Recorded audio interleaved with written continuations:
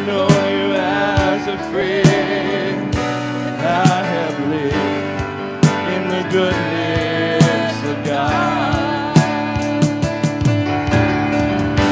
All my life you have been faithful, Lord.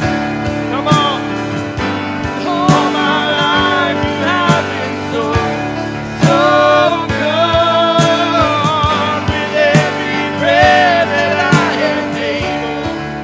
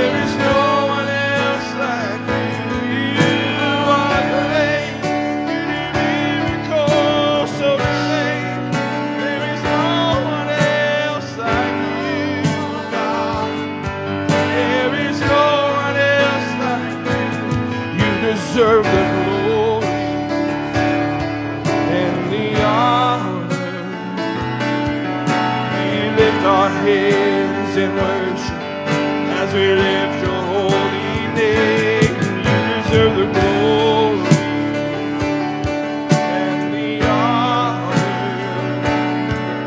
We lift our hands in worship as we lift your holy name. 'Cause you are great, you do miracles so great. There is no one else like you, my God. There is no one else like you. You are great, you do miracles so great.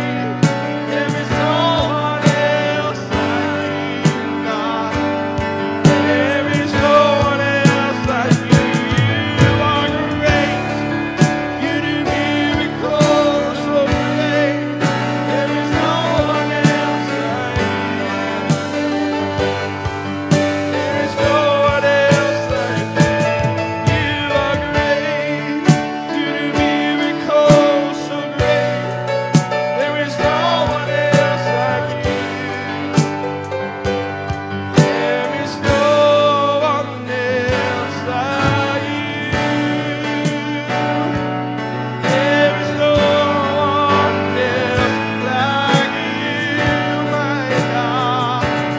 There is no one else like you. There is no one else like you.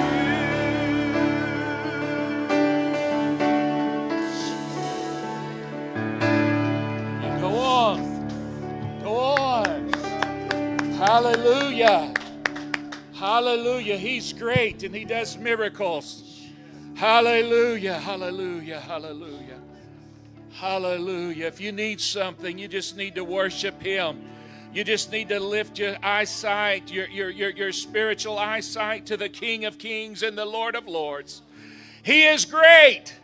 He does miracles. Hallelujah. Hallelujah. We exist to change lives. Amen. Amen. We exist because He's in us. Hallelujah. Hallelujah. He's the giver of life and strength, and He gives it more abundantly each and every day. Hallelujah. Hallelujah. Hallelujah. Hallelujah. Hallelujah. Hallelujah. I want to wish the Gunyons happy anniversary because tomorrow is the day, if I've got my calendar right. Amen. Amen. Hallelujah. Hallelujah. And I want to give a big shout out to everybody that helped last Sunday and Sunday night. Give Pastor and Ray and Joanne a thank you. I want to thank you as a church family. You made me feel good to be a part of you, to come and celebrate. Amen. Amen. So thank you, each and every one. God is good, isn't He? May He have His way in this service. May He walk amongst us here. And may He walk amongst those that might be watching online now or later. God is good. Amen.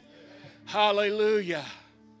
Hallelujah. You know, I'm very thankful to live in America today, Pastor. Every day this week, it seemed like there was another country that was being faced with persecution. I'm talking about Christians. And several of your brothers in Christ have lost their lives in other countries this week. The militants are coming after Christians in other countries. If you don't know it, you need to listen to the signs of the times. Amen. I put an article in there. It's just another that gemstone found near the city of David. They're not aware of anything like that in over 2,000 years. But it had an engraving of a tree that we know as the balm of Gilead. What does that mean? It just stirs my spirit. It just says archaeologists are finding something else. What was that tree used for in ancient times? It was the most expensive ingredient that went into the oil that they used in the tabernacle, that anointing oil. They're still growing those trees in Israel today, near the Dead Sea. but no one had ever found a artistic rendering or an engraving. Why did someone engrave that in a amethyst stone? And why did science? It spoke to the man that's raising trees. He said this was just like something that spoke to me. When they took it to him and they said, can you tell us what you see? And he said, I've never seen anything like it. But that's the tree, as we know as the balm of Gilead. God's alive and He's moving, church. Let your spiritual ears hear. Hallelujah. Let's take up an offering this morning. Let's pray. Don't forget your brothers and sisters in other countries.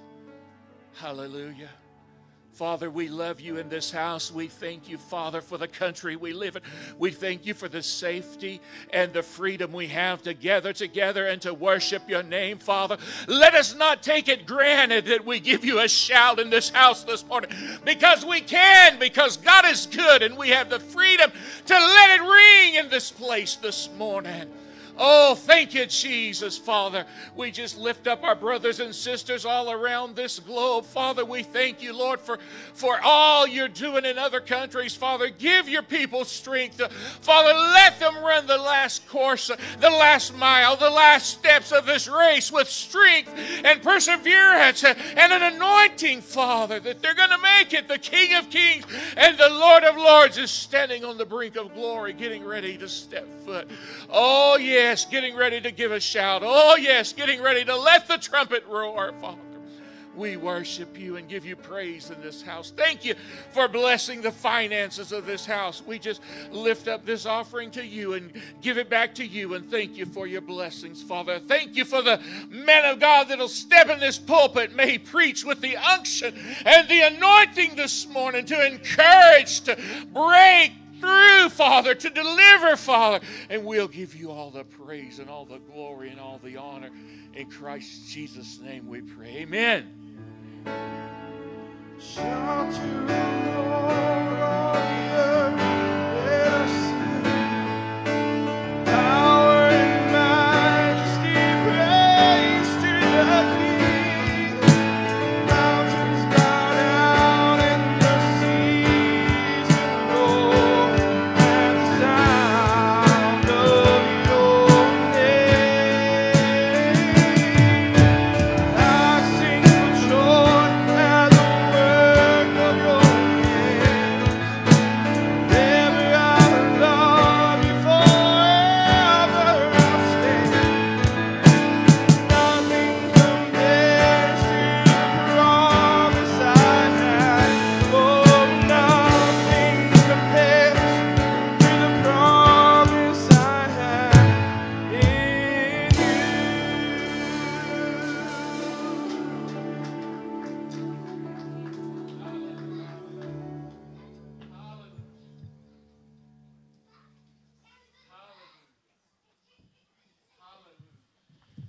Hallelujah. The kids already got the idea. You're dismissed to Children's Church. Amen. Amen. Didn't take much to get them going. Hallelujah. If you have your Bibles, find the book of Matthew chapter 20.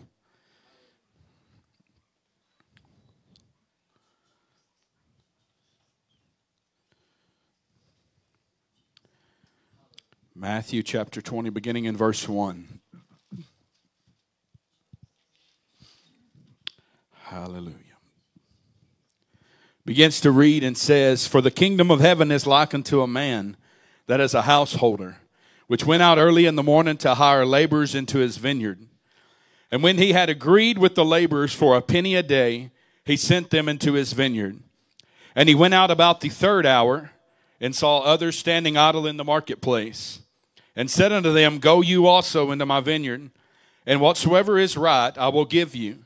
And they went their way. Again he went out about the 6th hour and the 9th hour, and did likewise. And about the 11th hour he went out, and found others standing idle, and said unto them, Why stand you here all the day idle? And they say unto him, Because no man hath hired us. And he saith unto them, Go you also, and saith unto them, Go you also into the vineyard, and whatsoever is right, that shall ye receive. So when evening was come, the Lord of the vineyard saith unto his servant, Call the laborers, and give them their hire, beginning from the last unto the first. And when they came that were hired about the 11th hour, they received every man a penny. But when the first came, they had supposed that they should have received more, and they likewise received every man a penny. And when they had received it, they murmured against the good man of the house, saying, These last have wrought but 1 hour, and thou hast made them equal unto us, which have borne the burden and heat of the day. But he answered one of them and said, Friend, I do thee no wrong. Didst thou not agree with me for a penny? Take that thine is, and go thy way. I will give unto the last even as unto thee. It is not lawful for me to do what I will with mine own. Is thine eye evil because I am good? So the last shall be first, and the first last. For many be called, but few are chosen. Let's pray. Heavenly Father, Lord, we come in the mighty name of Jesus Christ, Lord, and I pray, Father, Lord, for the anointing. Lord, to send forth, Lord, your anointing, Lord, to every ear and every heart and every mind. Lord, those online, Father God, Lord, and those to watch in the near future. Lord, I pray, Father, Lord, for an unction of the Holy Ghost, Lord, for a touch, Lord, from heaven, Lord, that you would cleanse our ears and our hearts and our minds. Lord, that it would be centered on you today, Lord, that we would hear from heaven. Lord, that we would turn from our way, Lord, and yield to your word. Lord, and that we'd be obedient to it, Father God. Lord, that we would humble ourselves under your mighty hand, Lord, so that we may be exalted in due time. Lord, I pray, Father, Lord, for the lost sheep of the house of Israel. Lord, I pray for the lost, Lord, in this community. Lord, I pray, Father God, Lord, that the church of Jesus Christ would get a burden and a hunger, Lord, to seek out those that are lost and undone. Lord, that we would preach your word in season and out of season. Lord, that we would be ready, for the fields are white and ready for harvest.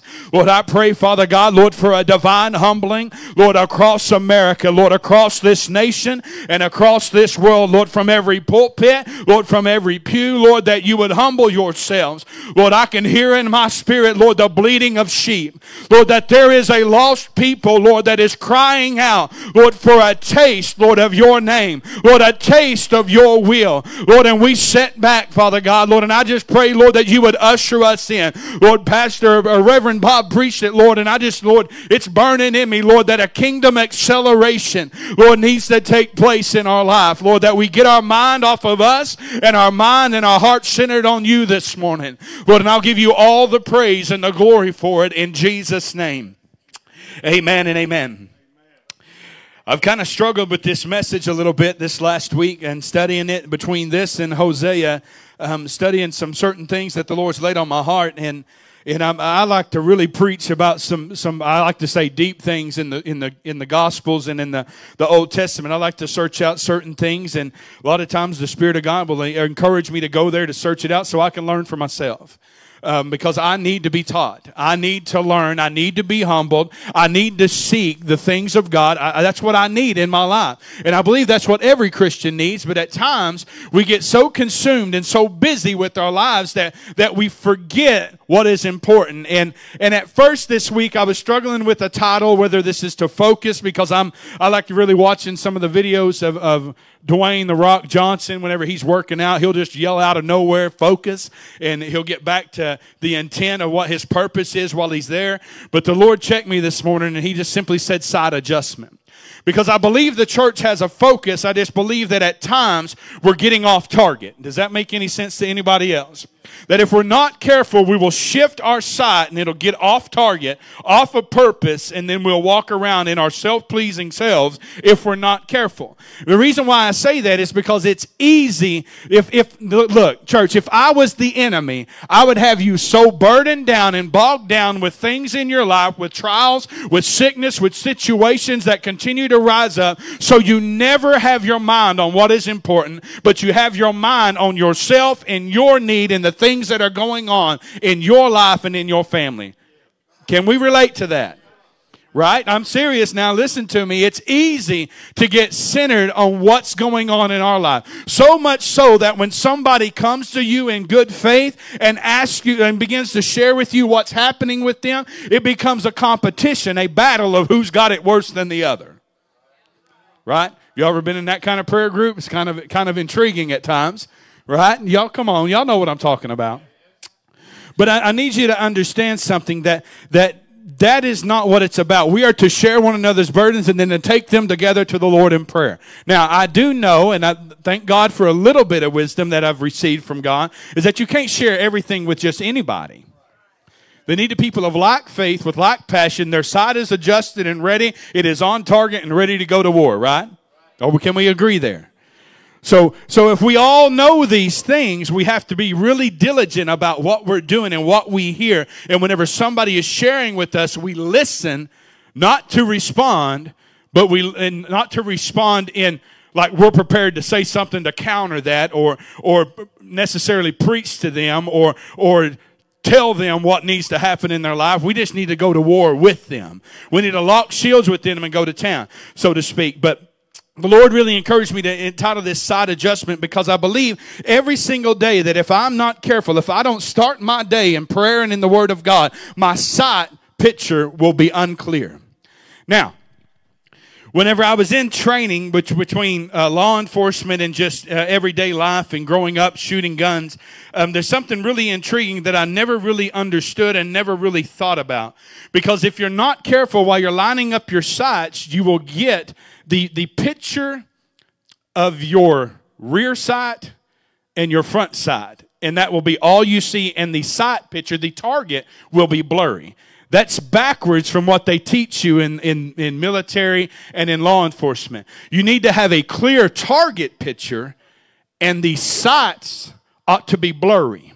They ought to be lined up, and it ought to be like a little silhouette, and you ought to be able to tell where it is pointing to, but your target needs to be clear.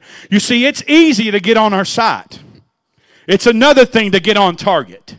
It's easy to pull up and see the sight picture, to see the sights, but it's the sight picture that is important. What is out there that we're aiming for? The Apostle Paul said it like this: I press towards the mark of the high prize of the calling of God in Christ Jesus. His prize is Christ Jesus. His prize. He said, my joy and my all, I abound and am full in Christ. I am strengthened in Christ. You see, it's in Christ that we have and we abound, and I'm jumping the gun, but I can't help myself. But it's simply this, that it's Christ in Him crucified. It's Him in me that accomplished it. Pastor Ray preached a message about the anointing gets borrowed, and there's a time limit on it, and it expires today, and it's fresh and new every morning. If God tarries His coming today, then the anointing that we feel today, it'll be new and fresh tomorrow.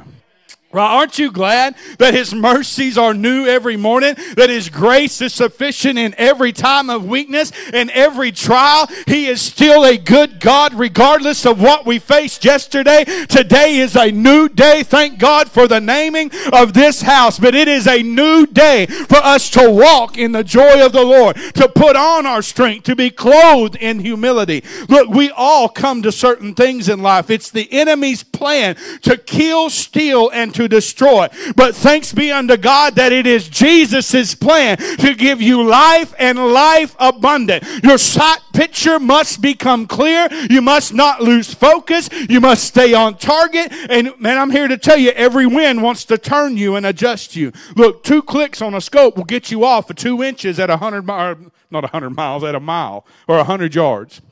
Right? It'll get you off a great distance. And at times we have to get refocused. That requires a tool. Some of us can do it with a thumbnail because we've done it for a long time. Some of us need a pocket knife or a screwdriver to get this sight picture adjusted. Some of them new scopes are stinking awesome. Have y'all ever seen the new ones that's got the little crank on it?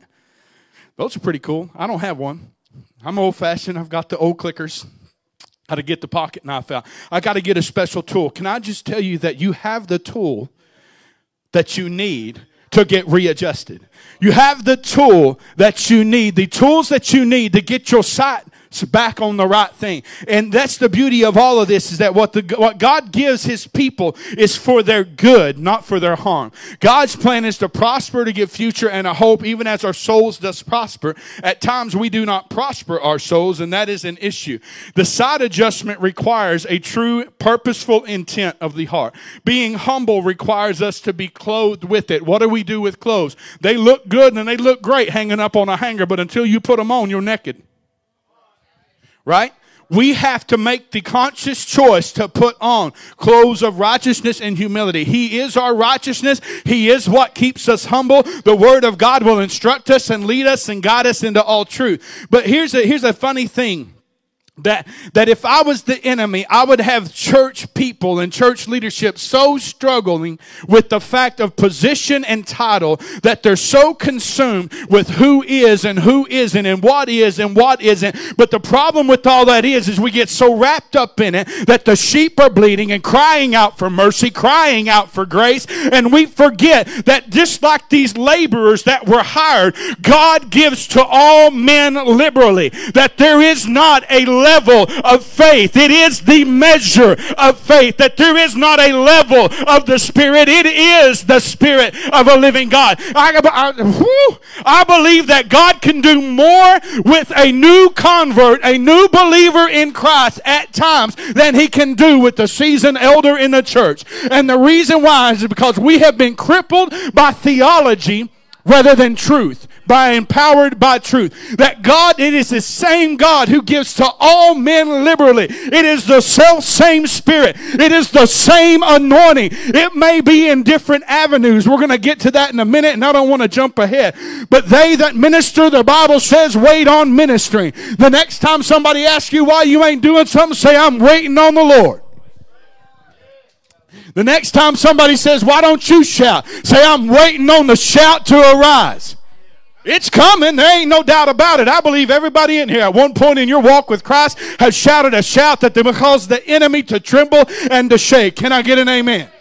Right? But there are times where you're going to remain silent. There are times where you're going to be seated prostrate on the ground. You're going to be laid out. There are times that you're going to be leaping and shouting. There are times that you're going to have to lock yourself alone in a closet with the Holy Ghost and the Word of God. There are times that you're going to have to get by yourself. There are times that you're going to be so quiet, but them lips and that inner well will begin to bubble, that there is a pot boiling on the inside of you and it's about to come out. And watch out, devil, when that closet door opens, because they're coming out victorious, right? That's God is good like that.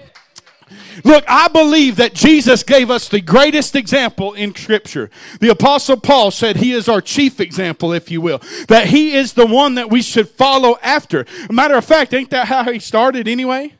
Come follow me, and I will make you fishers of men. Come follow me. They had no training. The only training they got was when they was with Jesus. The training that Jesus got was when he was with the Father. Oh, come on. He did it early in the morning and late in the evening. He separated himself unto the Lord and went unto the mountain and prayed. Matter of fact, before he left, he looked at them and said, you stay here, pray. And they fell asleep. The problem is, if we're not careful, church, we'll fall asleep. We'll forget the true purpose of being called into this thing.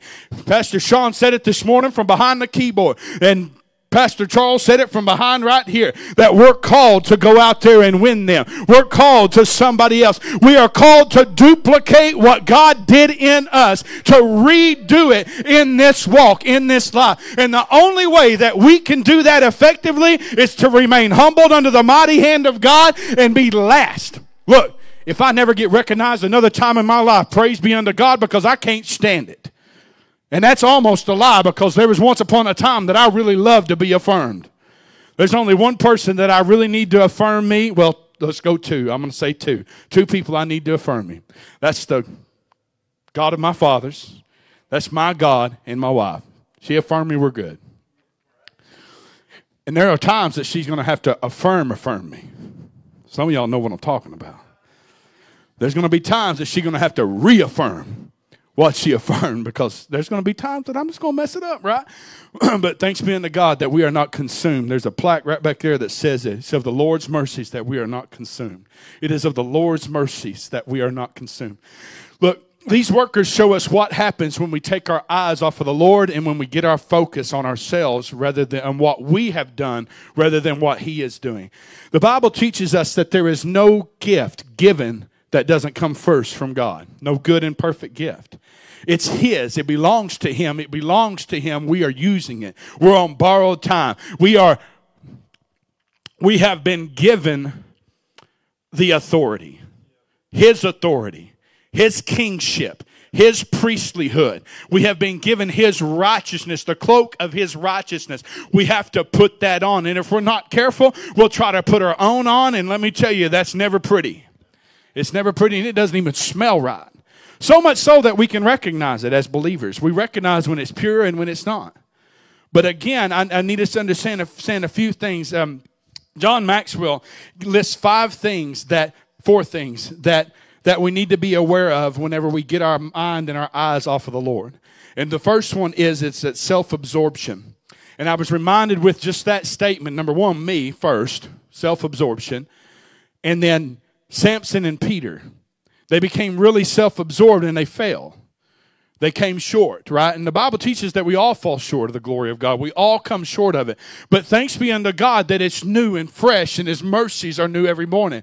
We get chances. We get opportunities. Then we need to pray that God, that I don't let another opportunity slip by or pass by. I want to seize that opportunity. I want to be that witness. I want to minister to those that are in need. If we're not careful through self-absorption, we'll begin to grumble and complain about our inequalities. And by that, I mean the lack of recognition, the lack of fairness, the lack of justice, that what we feel is right and true and what should be done and what shouldn't be done. If there is never an opportunity to stand for me behind a pulpit, then I pray that I stand on the street corner and I preach it anyway. If there is never another opportunity for me to declare Jesus Christ within a house of God, then I pray that I do it on the mountaintop. I pray that I do it in the valley. I pray that I do it in my home. I pray that I do it at the schoolyard. I pray that I do it at the pole. Y'all with me this morning? That it doesn't mean just because this is an opportunity. I remember an old man that used to stand around at Quick Trip, standing on a soapbox preaching. What's wrong with that? I'll tell you what's wrong is the church went around saying that guy's crazy. That's really what happens. I cannot tell you how many times, how many of you been through Okmulgee? There's a man that wears a robe, carries a Bible, and a little bitty pool noodle cross around everywhere. Through every gas station, and he's just constantly walking around praying. He's waving his arms, and he says that I will never stop praying for my city and my city's leaders. And he's constantly walking around. But he has been labeled a lunatic, a nut, mentally incapable, insane, and he needed to be in a nut house. But thanks be unto God for people like that don't listen to nobody, that will go to the dollar store because that's all they got, and they will get a pool noodle and fashion it in the shape of a cross and carry it around and wave it around and carry the Bible and pray. Too bad that doesn't happen in church, huh? Just kidding. We need the true intent of the heart. That this man's plan is to cover his city with prayer. His purpose. You got to be careful. You'll mess up one of these days and you'll stop and you'll talk to one of them. You see, I stopped at Glenpool one time when I was working at Johnson Controls, and there was this man, and all he was doing was running around saying, King Jesus, King Jesus. And he was walking from pump to pump around everybody's vehicle just talking about King Jesus. And then he would start preaching a little, and then he would start saying, it's time to repent, it's time to humble ourselves. And he would go, King Jesus, King Jesus. And then he would start dancing around that little thing. I thought for a minute he was going to twirl around and hit the emergency shutoff just to get everybody attention, but he never did. But my point is that these people are labeled lunatic and crazy. Can I just say that the Pharisees labeled Jesus crazy? That he was a lunatic, that he thought he was the Son of God. Who would have thought? He was of the Father, born of the Father. I'm here to tell you he was the Son of a living God. And he was a lunatic and a fanatic for the will of his daddy to do exactly what he said he would do. And I'm jumping way ahead, but I've got to get it out. John Maxwell says that Jesus died like us so we could live like he lived. He said, greater works than you will do than I did, because I go to the Father. I will not leave you alone. I will not leave you comfortless. I will give you the Holy Ghost. What type of Holy Ghost? The second level, the third level? No, the former and the latter together at one time. That means what they walked in back then, we're walking in a greater measure today. Church, we have the power of God given to us to walk and to exercise judgment on the lost and dying world. Not the believers, not the Pharisees, but to exercise judgment on the enemies of God, that we can declare the word in due season and see the fruit of it come to pass. That's what we're called to. Self-absorption leads to grumbling, complaining, and whining, and if you're not careful, you'll start digging a trench with your march for 40 years in a wilderness. Go read it.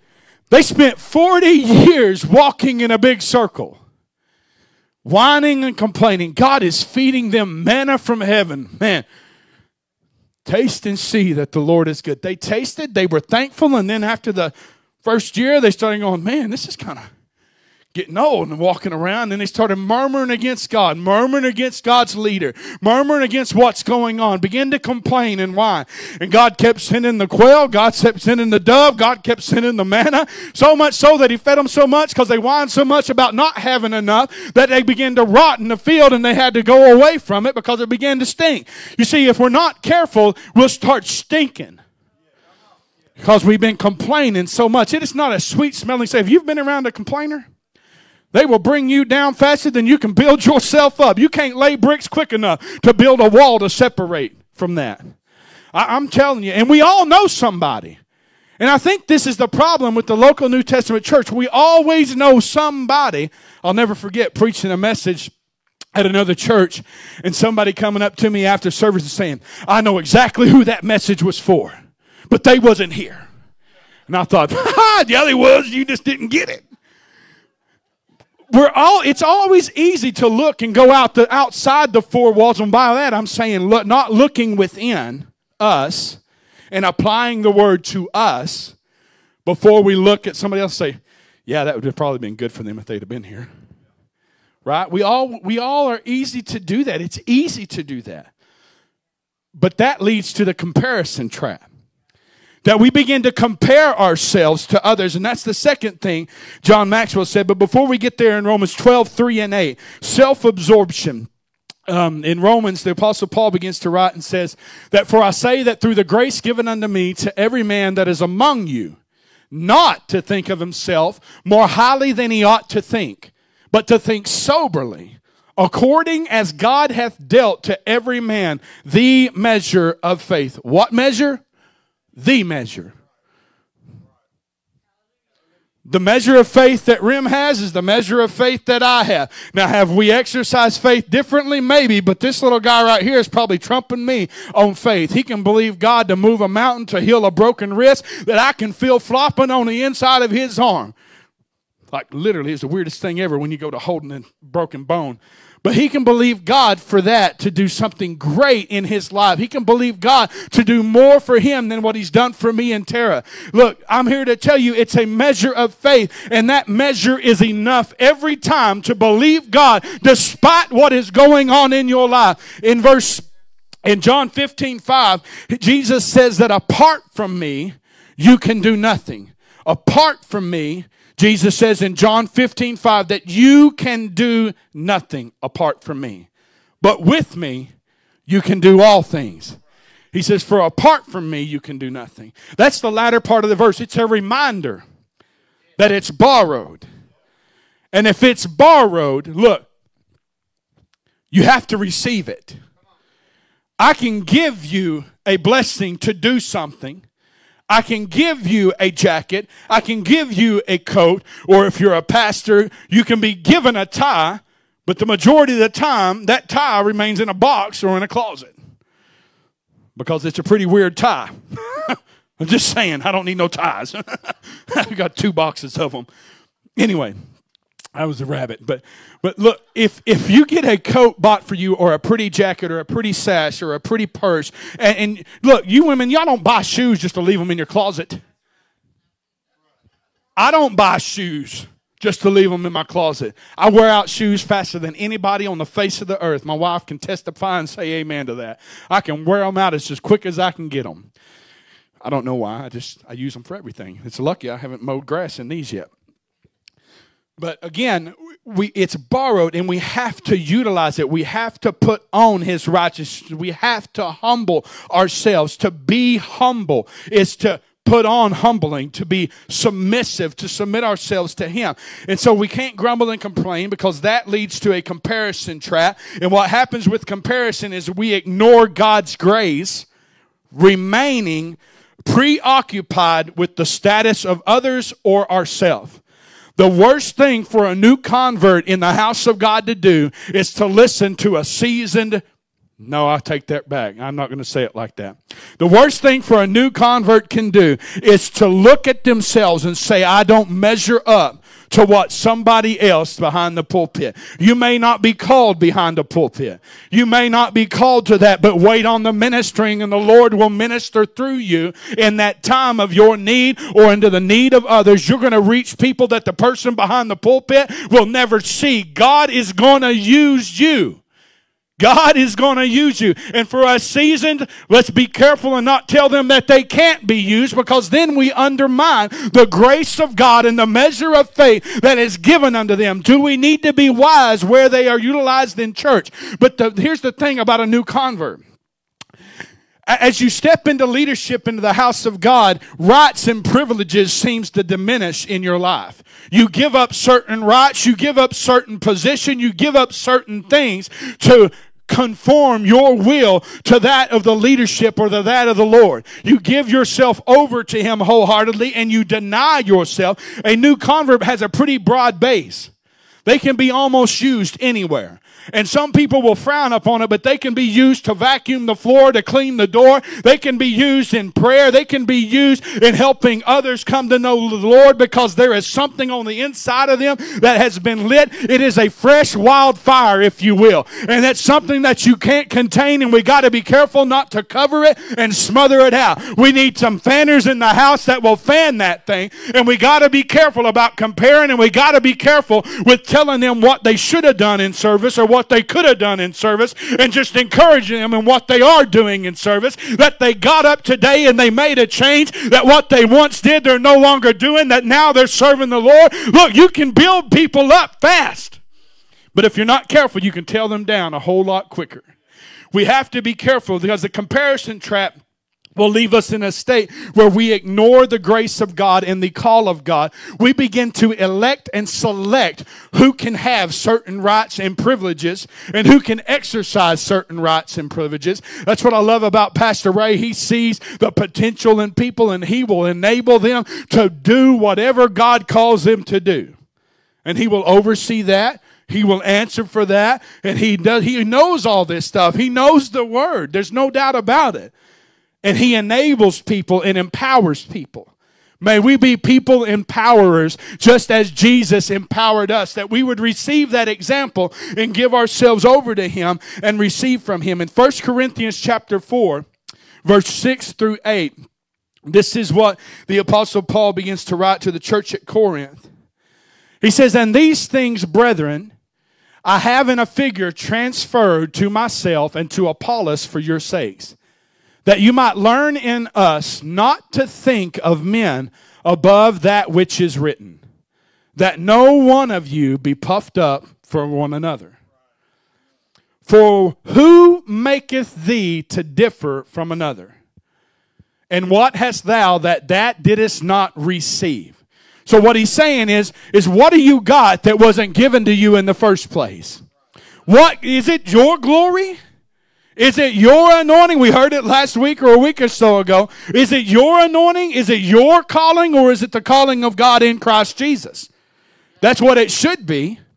But we have to humble ourselves. It says, "Now if thou didst receive it, why dost thou glory as if thou had not received it?" What he's saying is you're glorying. Be careful not to glory in it like it belonged to you in the first place. It is borrowed. It is being used because somebody, God Himself, is allowing you to operate in it.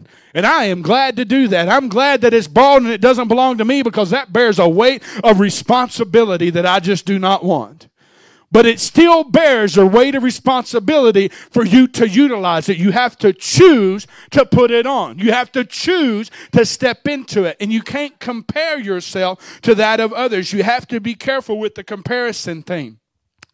Peter compared himself to Christ and said, if you die, I die with you. And guess what he did? He didn't do it. He ran and hid.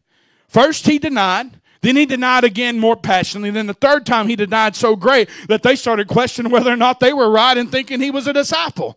The dude is swearing and telling them off, saying, no, I don't know this crazy nut. That's the nice way of putting it. And you better believe it. Jesus' ear was in tune. And the heart of God was pricked whenever it was said. But you see, the beauty of God is that He knows your future when you don't. He knew that following the day of Pentecost, Peter would stand up and defend the faith. He knew that Peter would go on to be a great tool used in the kingdom, and that he would never forget that he was buffeted back there, and he would press towards the mark and not give up and never deny Christ another time. Look, God knows your potential. God knows, and let me just tell you this, the enemy knows your potential. That's why he works so hard to keep you busy and distracted.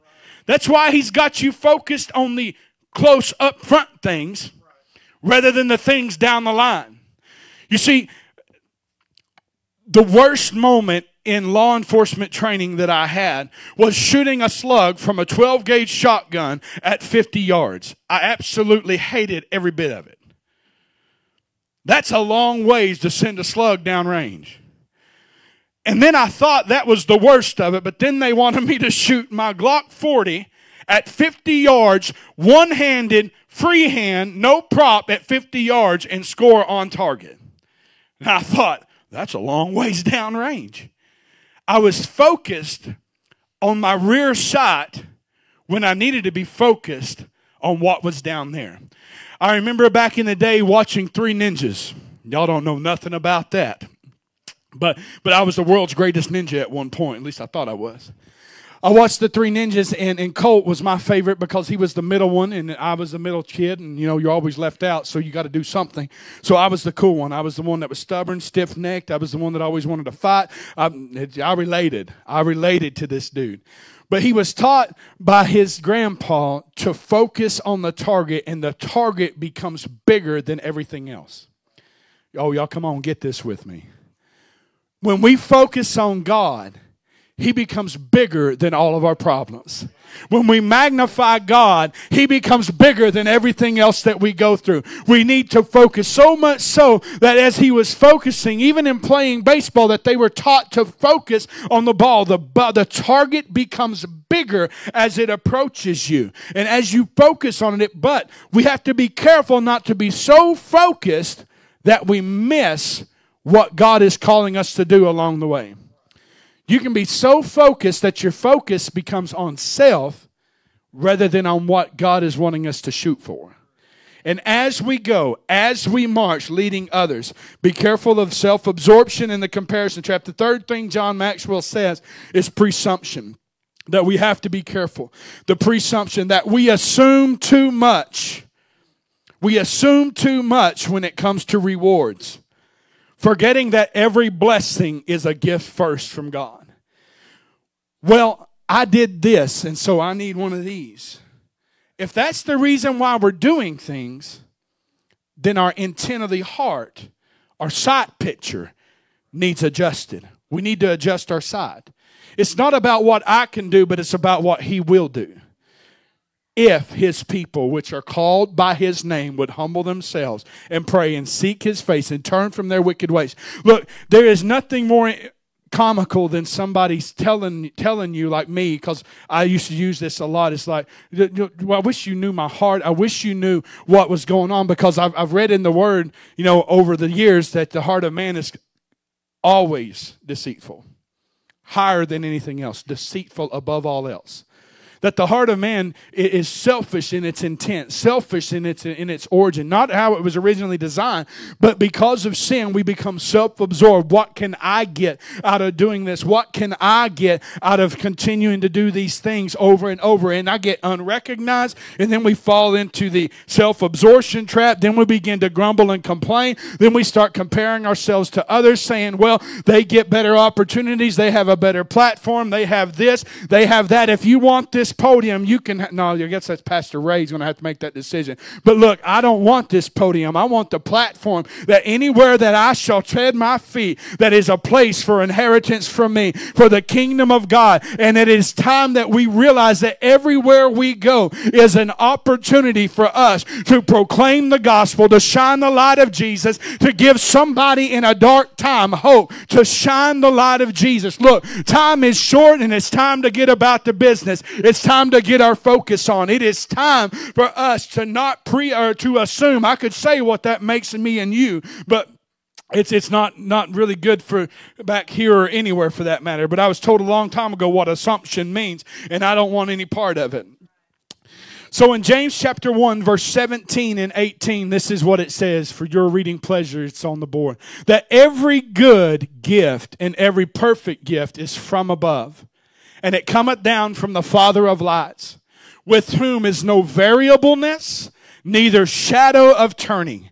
He's saying that this is for everybody, and of his own will begat he us with the word of truth, that we should be a kind of first fruits of his creatures.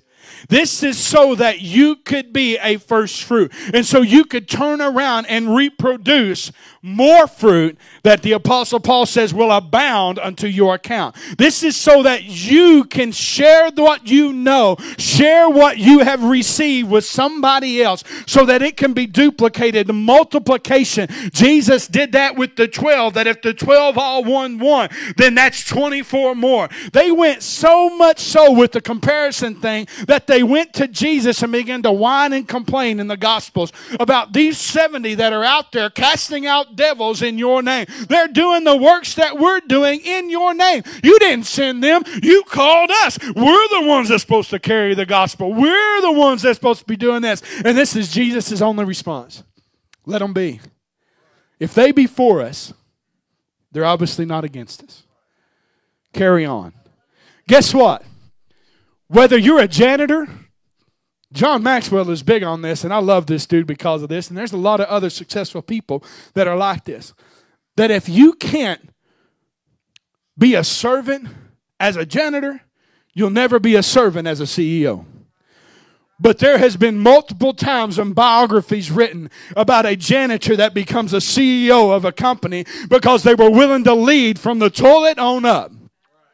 From the worst place to the best place. And this is where the Word of God comes alive in our lives, that the last become first. But it's even greater in the kingdom of God. For a child who just gently whispers the name of Jesus to a friend or to a family member, something as simple as giving a cup of cold water in God's name to a child, is a greater than doing great and awesome things that we put levels in the church on. You see, we put levels on the anointing, we put levels on salvation, and we even put levels on sin. We think that the child abuser and the molester is worse than a murderer. Jesus called sin, sin, and it was no difference. It's separated from God. If God can redeem me from the fall, He can redeem one of those.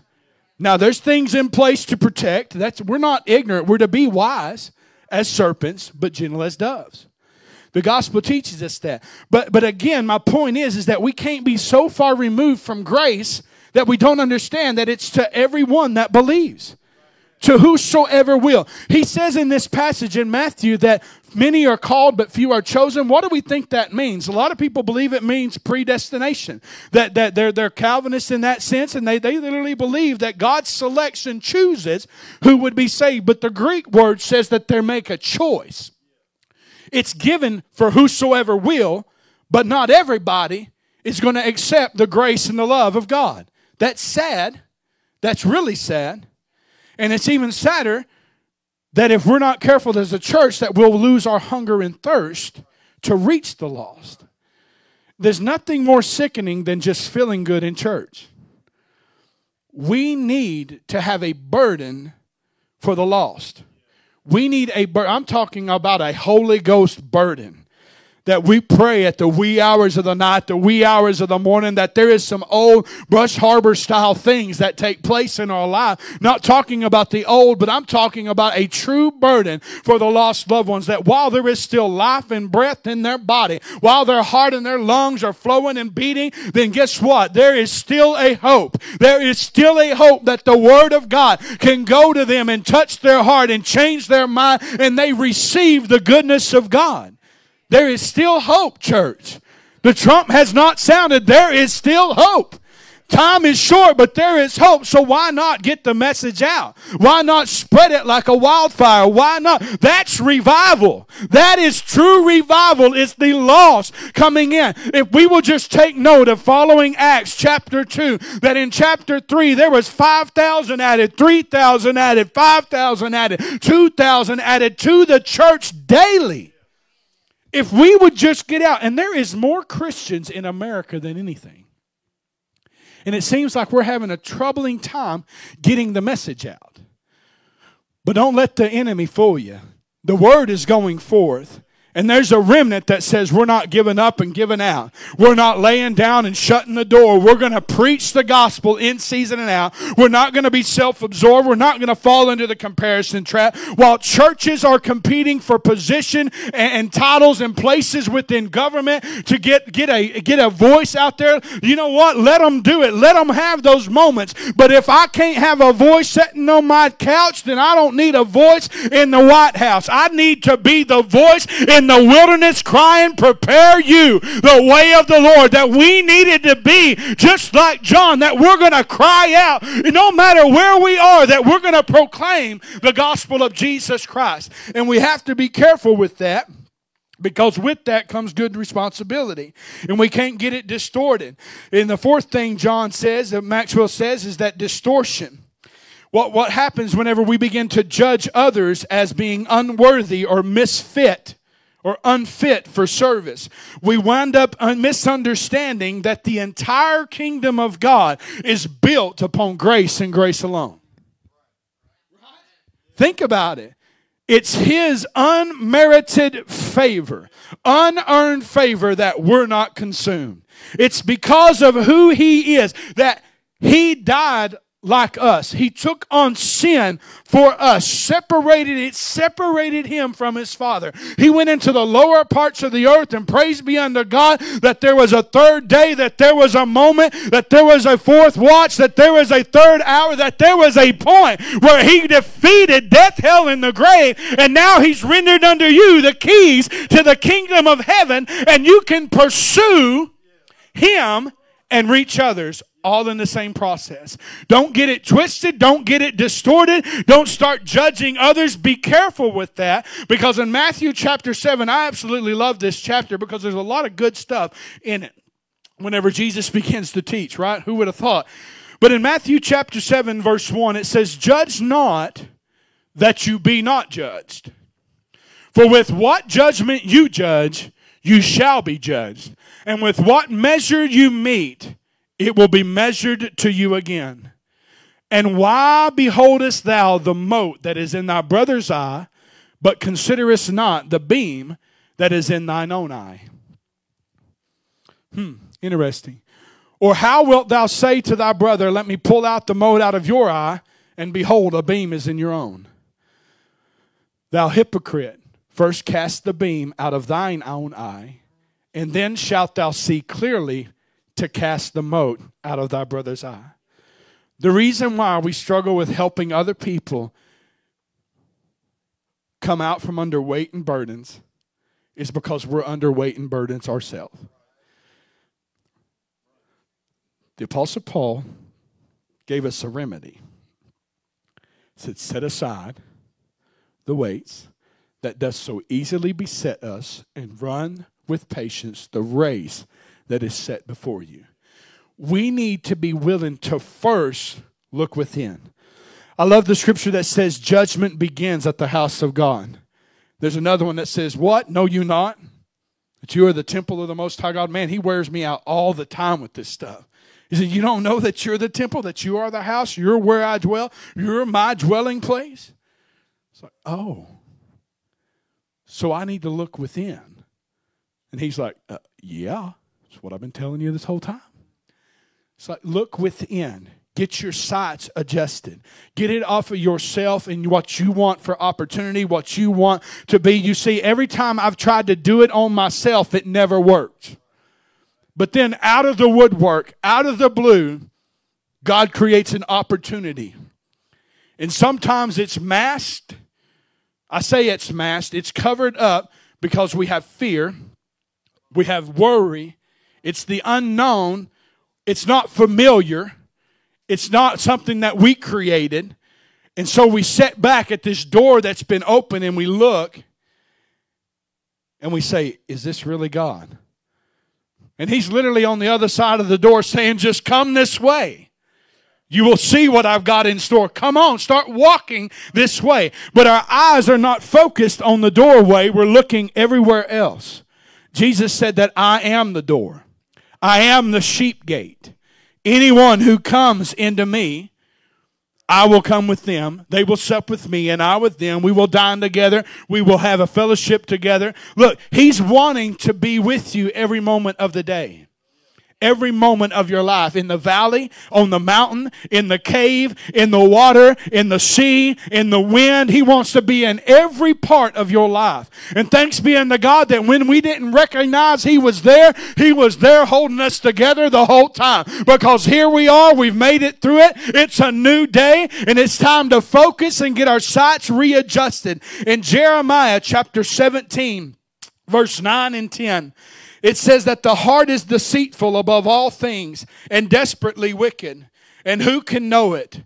You see, it would be a really bad thing if God just left it right there. But through the prophet in the next verse, this is what he says. I, the Lord, search the heart. I try the reins, even to give to everyone, every man according to his ways and according to the fruit of his doings. You see, these men, these workers in Matthew chapter 20, the good man of the house came to them and said, yo, I've got a penny a day to give you work. A pence. It was like 17 cents was what the total would be as of like 2000 or something. But they began to work. They were working for, just little bits, right? But back then it was worth a whole lot more weight. But they were working for this. And then at the 11th hour, he went out multiple times through the day. But at the 11th hour, he went out and done the same thing. And he says, if you'll just come work in my vineyard, I'll give you what is due to you. We have to be careful not to get it distorted. That God gives to you the same opportunity and the same ability that He gives to Pastor Ray. Oh, well, that's not true. That's not, no. You've got it twisted. Does God give to one greater than the other? He gives the same measure, the anointing, the opportunity, the plan to prosper, to give you future and a hope, even as your soul doth prosper. You see, here's where it gets really tricky. Because everything that God desires to do within us requires us to do something, to make a choice.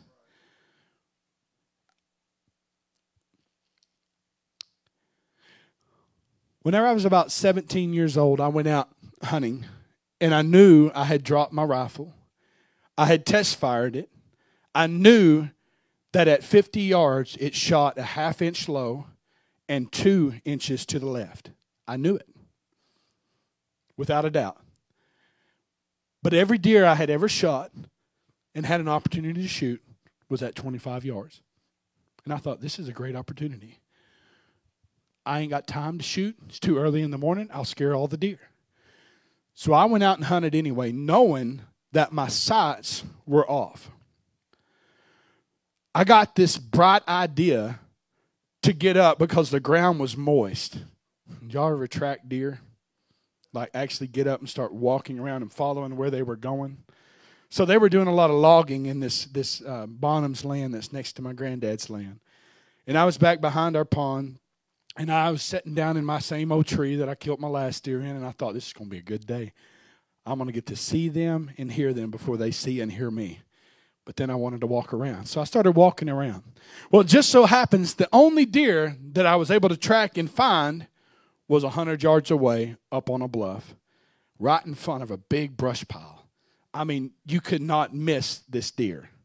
And I was like, opportunity. Wow. I was so excited.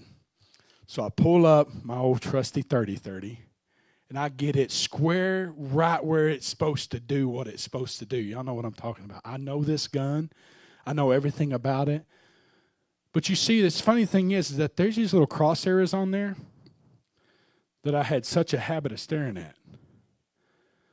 I put that right behind that thing's shoulder, and I squeezed, and I watched the dirt underneath her belly fly up in the air. And then I remembered, the sights are off. At that moment, that opportunity had done raised the white flag and took off. Squawking and balking, and there was nothing else in this canyon after that, I guarantee it. There wasn't a crow left. There wasn't a dove left. There was nothing in there. Because after she did that, I went to yelling at this gun. And then the Lord checked me and said, buddy, you knew before you took your first step. May we know before we take our first step, before we open our mouth and say a thing, may we have already looked within and know right where the target is. May our sights be true and our aim be true, and we be swift to hear and slow to speak, so that God can be glorified and His will be done. Don't be self-absorbed. Don't fall into comparison. Don't pre-assume anything. The last shall be first. Church, may we wind up being last in the race. May we bring up the rear. But in bringing up the rear, may we win the most. May we be burdened for the more. Look, we need to be His witness. We need humbled. We need to remain that way. That's how healing comes. That's how His will is done. May we conform our mind to His mind and have our hearts transformed to His heart. Our wills conform to His and our hearts transformed to His heart. Jesus died like us. I'll never get away from that statement. So we could live like Him. He gave it all up so you could have it. So you could use it. So go to your spiritual closet and put on those garments of praise. Put on that armor and be about His business. Don't give up on that one that's close to you that you know is lost. It may have been a long time. You may have been praying for a long time. Look, maybe you're in your 21st day. Huh? And the Prince of Persia is about to be silenced. Maybe you're in your moment where the stone's going to roll back, where the water's going to peel back. Maybe you're in that moment where the clouds are going to separate and you're going to see the salvation of your God. Maybe you're on the edge of that battlefield thinking you're about to have to swing a sword and sling a bow. But look, God said, out of my mouth will come a sword. God will fight for you. Just stay humbled. Keep your sights true and adjusted and centered on Him. And let Him do the work in you. If you're here and you're lost, or if you're online and you're lost and you need a readjustment, you need refocus. You're here and you're saved and you need refocused and recentered. Then this is your opportunity to get recentered and refocused on Him as Shaun comes. It's a simple process. We just look to the author and the finisher of our faith. You see, it's been tried, it's been tested, and it's been found true. In the courts of heaven, in the courts of this earth, and even in hell, it's been found true. His word is from everlasting to everlasting. It is settled, and He says that He is faithful and He is just to cleanse us, to forgive us, and to empower us, and to give us all good things. It's His will for you to be a voice in the wilderness. It's His will for you. I don't want to say this, but I'm going to say it like I'm giving it. To take your place. It's okay to come in last. I need to say that. I'm very competitive and I hate that. But in the kingdom, it's okay to come in last. There is many of warriors that went home, prayer warriors, that may have never stood behind a pulpit. They may have never stood up and preached a great sermon. But whenever they stood before Christ on the day that they departed and they were present with the Lord, that they got to hear, well done, thou good and faithful servant. Enter in.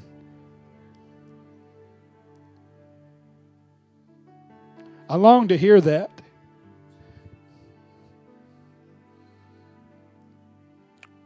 But I'm not ready to go. There's a lot of names running through my head right now. Pastor brought it up last week and it really pricked something in me. There's a lot of people that there's been moments that I've almost gave up on. Like there's nothing else that can be done. God forgive me. Because they're still breathing. Their heart is still beating.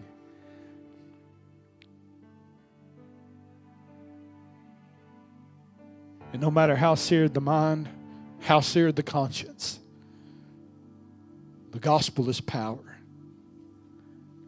And it can break every yoke. It can cut through every wound and get right to the heart of a thing. His word is settled. And He says your whole house can be saved.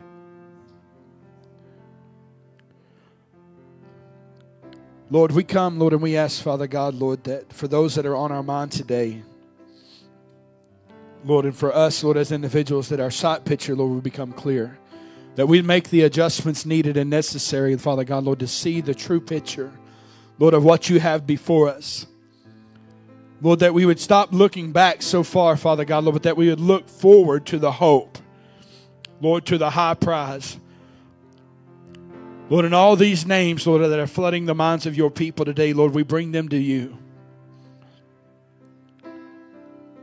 Lord, and we ask, Father, Lord, that you would send your word, Lord, and tear down every wall in the name of Jesus. Lord, every hindrance, Lord, everything that would stop, Lord, the gospel from penetrating, Father, Lord, every high thing that exalts itself above the knowledge of you, Lord, in your word, Lord, be brought down in Jesus' name. Lord, begin to touch and convict, Lord, their heart. Lord, humble them, Lord, in your presence. Lord, humble us, Lord, in your presence. Lord, give us that burden, Lord, that we once felt for all of our friends and our loved ones, Lord, to come to know you as Lord and Savior. Lord, if there be any under the sound of our voice today, Lord, that don't know you, Lord, may they confess with their mouth that you are Lord Jesus, that you died and you rose again, that you died to cover our sin, Lord, and to forgive us, Lord, and that they would accept you today as their Lord and Savior and believe in their heart, Lord, and they too should be saved. Lord, and I give you all the praise and all the glory for it, Lord, in Jesus' holy name. Lord, I pray for a burden, Lord, for the lost sheep, Lord, to come back to your house. Lord, that we would bombard heaven, Lord, that we would storm the gates of hell, Lord, that we would run into the fire to save those, Lord, that are in need. Lord, give us the desire, Lord, of your heart. May it become our desire.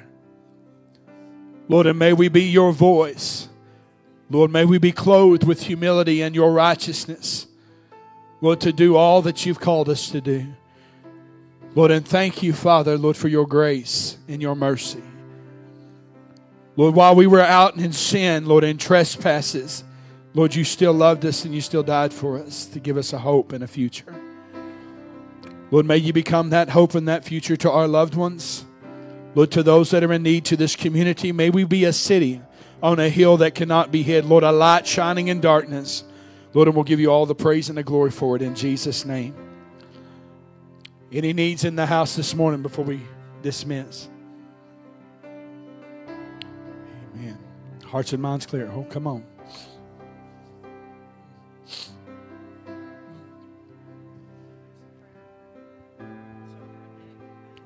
Let's get some ladies to come pray for her. For those of you that didn't know, she wound up in a wreck, and thank God for His protection on her. But she's got some soreness, and she just needs a touch from the Lord. Amen. Complete healing. Amen. In Jesus' name. We're believing with you. Amen. Thank you for the angels. Hallelujah. Lord, we give you glory and honor and praise, Lord. And we ask, Father God, Lord, that you would touch her physical body. Lord, that you would remove every ounce of discomfort, Lord, and pain. Lord, we thank you for your protecting hand upon her, Lord. We pray, Father, Lord, that you would touch her now. Lord, in Jesus' holy name, Lord, bring full healing to her. Lord, in Jesus' holy name. Lord, I give you all the glory and the praise, Lord, that there is no gap. Lord, there is no gulf. Lord, it's been bridged. Lord, and you can reach down from heaven now, Lord, and touch her physical body. Lord, and bring healing in Jesus' holy name. Lord, and I give you all the praise for it in Jesus' name. Hallelujah. Lord, turn it around for her good. Lord, in Jesus' name. Hallelujah.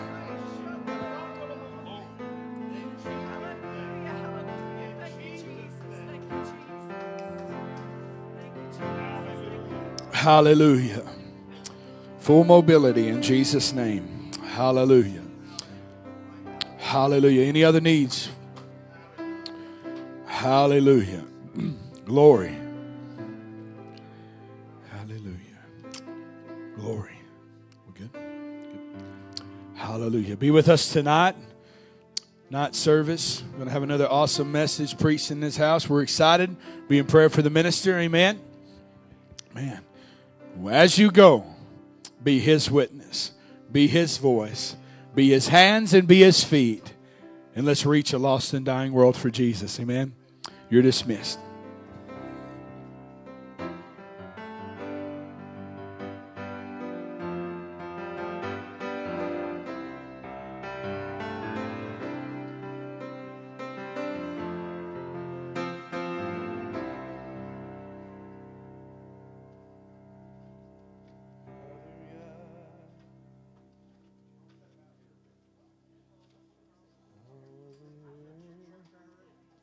Yep.